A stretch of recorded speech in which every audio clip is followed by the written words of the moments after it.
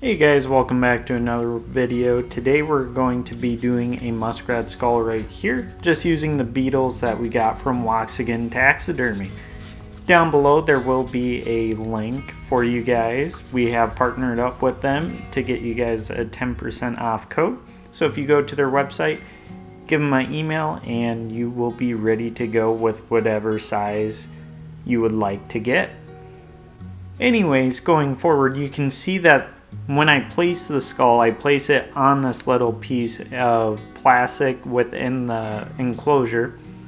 This is not only for the camera to see it a lot easier, it's also in case anything starts to get any moisture or anything like that, it'll dry off on the plastic versus in their actual bedding, which could cause mites or other problems like mold. This particular head only took about 14 or 10 hours, I believe. So they are really getting going really well. This is probably right around 4,000 beetles more than likely, I would say, and just cranking off at 80 degrees. So if you guys have any questions or anything like that, feel free to leave them down below. Also, you can let me know if you want to see more of the extra processes going forward, like the degreasing, whitening, and sealing. And yeah, continue to enjoy the video.